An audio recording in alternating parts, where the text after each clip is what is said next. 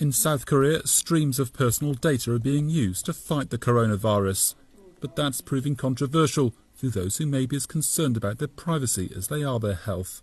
Using mobile phone location data, credit card records and CCTV, within an hour they're able to track and trace people who they think may be infected. The fast response is well ahead of almost every other country trying to contain the disease.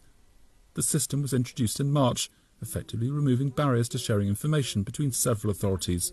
It's built on the country's smart city data platform, designed to let local authorities share urban planning information on things like population, traffic and pollution. Yoon Do-ki is the director of the infectious disease management in Gyeonggi province. We can receive GPS information from mobile service carriers and card usage records in about 20 to 30 minutes using the system. So the time needed for epidemiological investigation, which used to take around 2 to 3 days, has been relatively shortened, and it helps prevent the spread of infections. The system got its first test with a fresh outbreak in May, traced to an area of the capital Seoul known for its nightlife.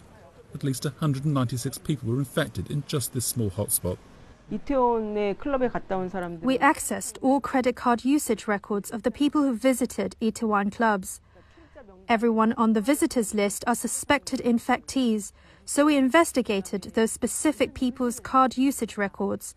We also requested GPS information and received a full list of people who stayed in the relevant areas for over 1 hour during a specific time period. Authorities' power to get hold of personal information was established by a new law 5 years ago. The Infectious Disease Prevention and Control Act was introduced after the country was hit by the Middle East respiratory syndrome, known as MERS. It allows health officials in South Korea to access a wide range of personal data without a court order. Lee Jae-myung, the governor of the Gyeonggi province, says it's important such information is only used for health crises like the current pandemic. There might be some parts of South Korea's contact tracing system that Western countries can't understand. But in our country, almost everyone uses smartphones, and the IT industries are highly advanced, so we can access records of every smartphone which has passed by a repeater in a certain area at some point.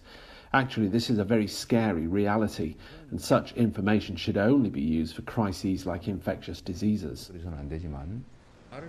Many countries are scrambling to develop smartphone apps that can trace contacts of patients without revealing detailed personal information. South Korea has chosen a different path and a more invasive approach. Among people Reuters spoke to in a shopping mall here, there's an acceptance of the approach, but concerns about privacy too. I think it's a violation of privacy to let everyone know where a confirmed patient lives, where they went and what they spent money on. I think it would be better if only the government knows that information.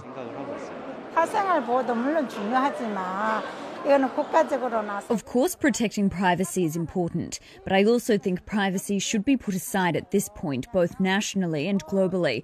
At a national or global level, lives are more important than personal privacy.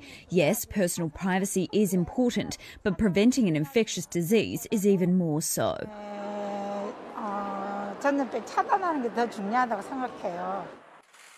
With less than 300 deaths, South Korea's handling of the pandemic has left many countries reflecting on how much better they could have done themselves.